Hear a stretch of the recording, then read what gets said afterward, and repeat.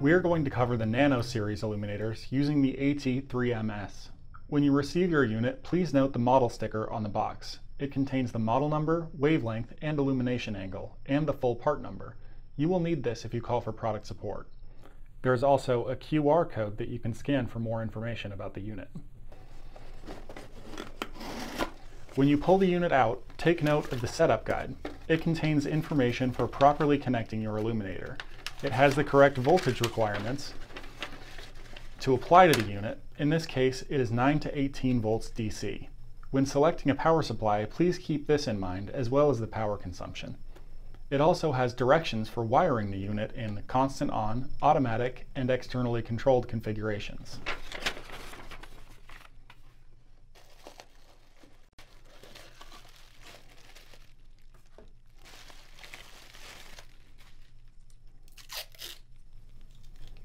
The AT3MS is a 3-watt device, but the Nano series is also available in a 5-watt version and 5-watt PoE powered version. The mounting bracket installed on this unit allows you to pan and tilt the unit to align with your camera's view.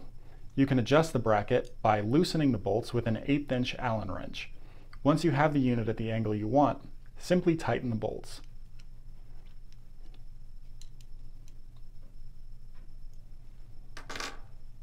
This is the standard bracket. It is included with the illuminator. On the back of the unit, you will find a cable gland for the cable to enter the unit. Do not loosen or tighten this, as it will affect the environmental sealing made in the factory and can void the warranty. Next to the cable gland, you will see a small white lens. This is for the ambient light sensor used in automatic mode. Keep this in mind when mounting your unit. At the end of the cable are the wires you will use to make your connections. Use the quick setup guide to make the proper connections for your application. Make all of your connections before applying power to the unit. Make sure one more time that you are using the appropriate power supply for your unit.